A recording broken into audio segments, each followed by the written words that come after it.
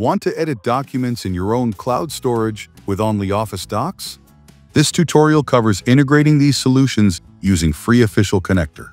To get started, you need ONLYOFFICE Docs and ownCloud, preferably the latest versions, and the connector. The easiest way to install the connector is through ownCloud App Market. Click the upper left hamburger menu. Select Market and navigate to the Tools category. Find and install ONLYOFFICE. The connector is installed.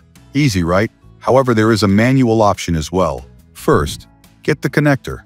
You can download it from the corresponding ONLYOFFICE repository on GitHub. Unzip the archive with the tar command, and rename the unzip folder to ONLYOFFICE using mv command. Another way to get the connector is to git clone its code and compile it yourself. Go to the ONLYOFFICE folder and update submodules. Move the ONLYOFFICE folder to the ownCloud server apps directory using the cp command. Now open the apps directory. Change the owner to update the application right from the ownCloud web interface.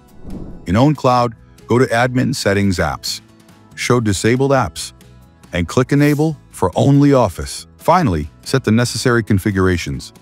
ONLYOFFICE Docs server address and secret key.